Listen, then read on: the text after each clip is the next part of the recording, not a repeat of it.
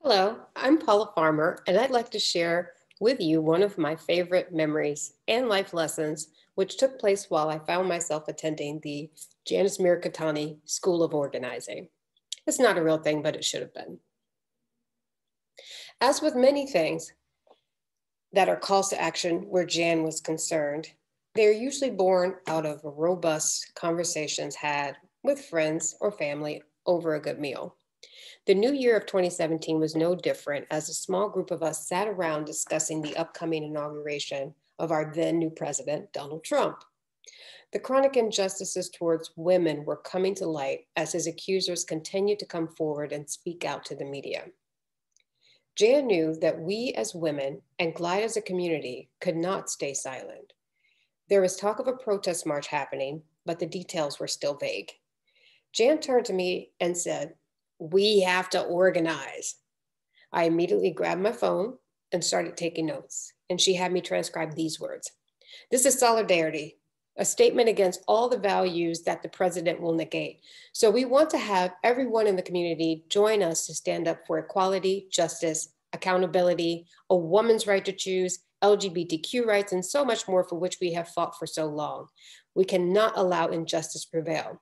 We as a community will continue to fight for our rights, freedom, justice, equality, and humanity for all." And by the end of that conversation, I had fired off an email to the church leaders to make an announcement that we would be organizing Glide to march. Now, having organized the Pride contingent for many years, I felt pretty comfortable with bringing our community together. But little did I know, and later what I find out, that grassroots organizing for causes is altogether a different animal. The San Francisco Women's March was the first of its kind that would be running simultaneously in solidarity with local marches worldwide as the National March in Washington was also taking place. The local organizers were also very new to navigating City Hall to get all the proper permits and security on in such a short turnaround. So Jan had reached out to them to lend a hand using her decade-long connections. We had 3 weeks to apply to participate, to mobilize our membership, to organize community building and awareness activities, to create a Glide-specific safety plan, and a myriad of other considerations that were out of our control, but that we would certainly figure out. It was Jen, it was Betty Wong, it was the Women's Artisan Empowerment Group, and we were all in the midst of flurry of emails with the church and phone calls, and we pulled our community together for a successful march. We also involved all of the congregational life groups and programs at Glide. The Glide staff was a major support, and the church members all came to lift our voices in meaningful ways for them to participate in stamping out injustice against women everywhere. We gathered in the sanctuary on Saturday, January 22nd, in that late January day, to tell our stories together, to sing songs, and march together through the Tenderloin down to City Hall to join the masses.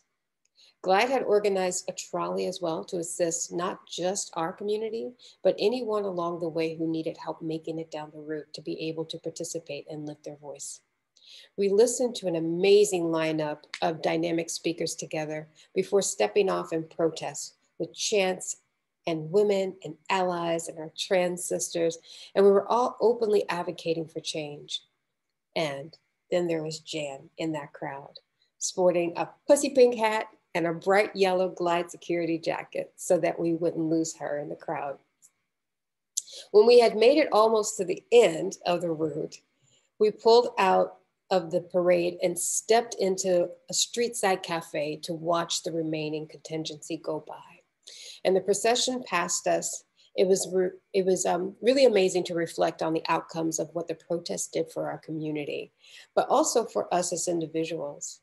We talked once again over shared meal about why this work mattered to each of us and vowed to keep the conversation going. The work was not yet done. So a few takeaways I have from the Janice Miracatani School of Organizing. Make your presence known by letting them know you're ready to work. Collaborate with all types of people and organizations to achieve your goals. Everyone is an expert at something. Utilize your people resources intentionally to make things happen. Be mindful of your financial resources as you find angel investors who are committed to and believe in your work. Take care of your entire community while focusing on the cause. Work with conviction, compassion, and unconditional love. Well, Janice Mirkatani was a powerhouse and a light. She will be sorely missed tremendously by those who she touched, and she left a legacy that is a blueprint for how each of us should take care of one another always. I love me some Janice Mirkatani, and she will and always be glad. Thank you for listening.